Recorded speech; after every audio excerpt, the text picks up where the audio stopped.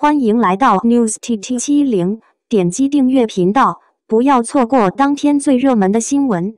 杨紫又一好消息官宣，又有新剧强势来袭，冲豪华演员阵容追定了。在演艺圈里，如果说到谁的作品更受欢迎呢？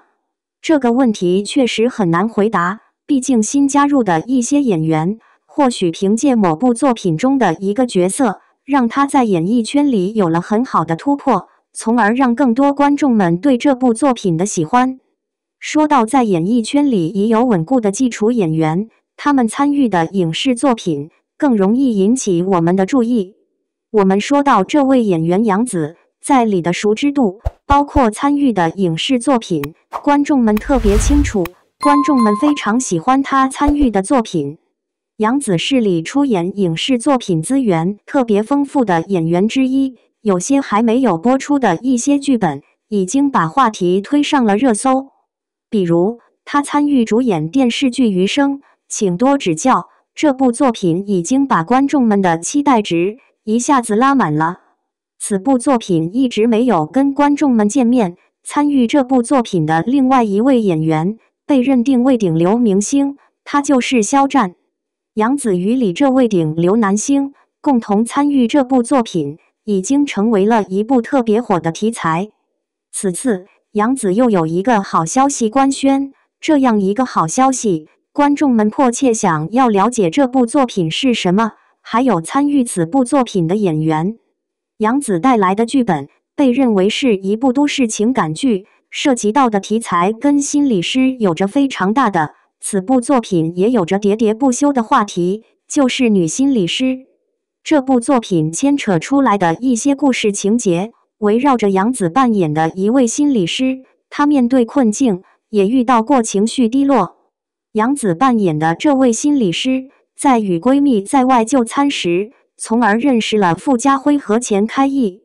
此次重点谈到钱开义，被认为这部作品的男主角。说到钱开义扮演者井柏然，观众们面对这样一个演员阵容，在内心深处想到了什么？或许就会让你想到这样的演员阵容是相当豪华。无论是说到杨紫，还是参与这部作品的男主角井柏然，在演艺圈里拥有的实力，用2个字来形容，就是顶流，是顶流演员。杨紫和井柏然共同参与这部都市情感剧《女心理师》，观众们看到这样一个演员阵容，已经被演员阵容吊足了胃口。在你心中就会想到，冲着豪华的演员阵容，一定要追看这部作品。此次杨紫携带的这部新剧本，也会让你想到这样的演员阵容，并不会逊色杨紫参与的《余生，请多指教》，你们认为呢？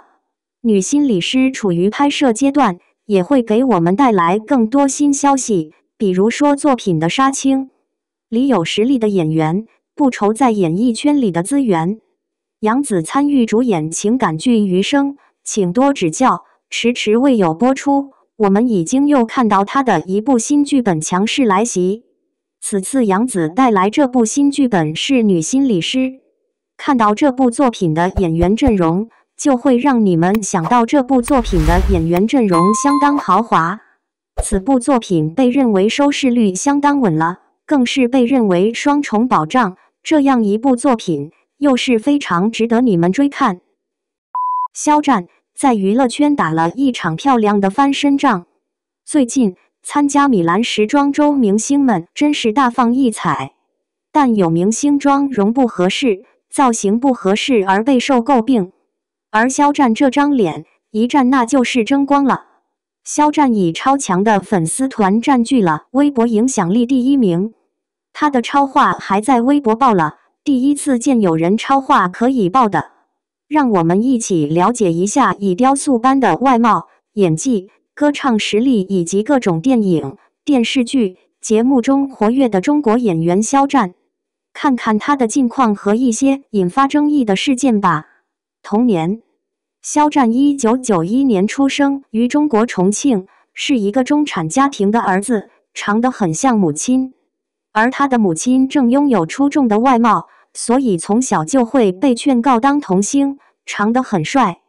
不仅如此，从小提琴、钢琴等都特别拿手，受到非常好的教育。绘画也很有天赋，学生时期在各种文艺大赛中获奖。同时，他在音乐、唱歌、练弹、学习、绘画等各个方面都很出色，是人们常说的别人家的孩子。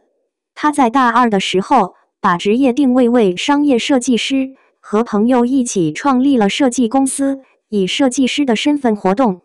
在事业当方面，为他提供咨询的教授对他的外貌和才能给予了很高的评价，所以他也支持xiaozhan成为艺人。他才尝试性地参加了选秀节目。他参加了从2015年6月到次年2月播出的选秀节目《年轻派少年》，以名列前茅的成绩参加了节目，最后以 X 旧少年团的名字出道，然后通过以爱豆为主选角的电视剧《出城城学园》首次作为演员出道。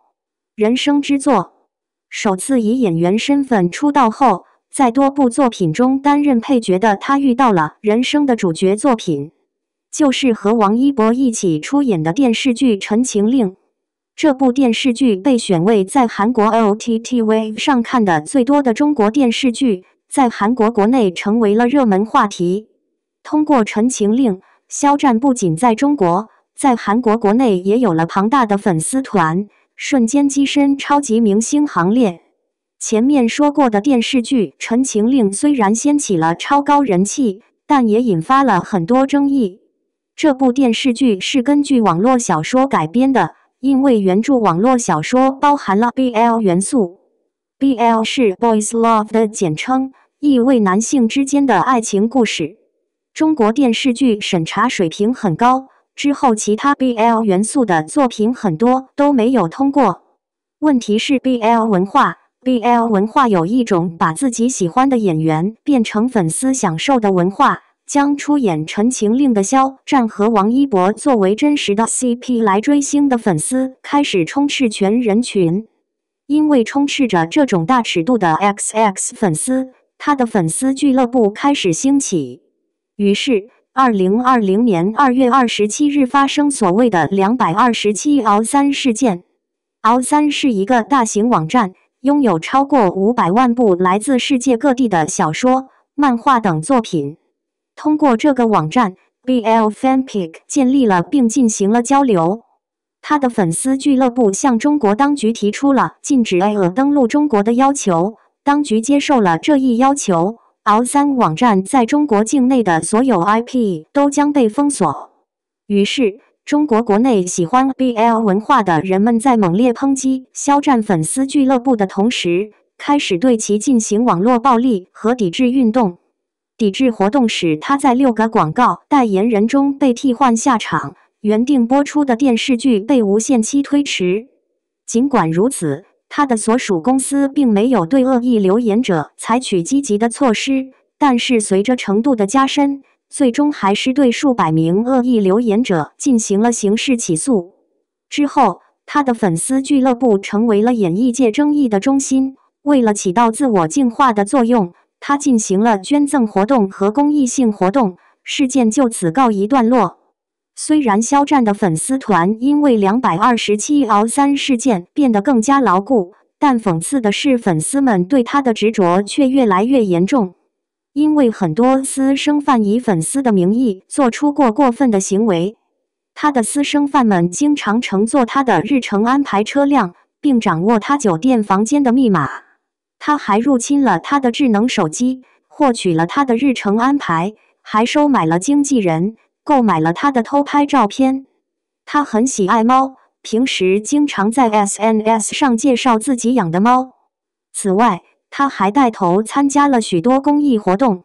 他也以一个没有绯闻的演员而闻名，平时被同事演员和导演、工作人员们称赞为人品好的演员，在中国也被称为坚实正直的青年。目前，xiaozhan杀青的作品正在陆续等待。2023年，他的优秀作品也将在韩国公开，一起期待下吧。感谢您观看视频。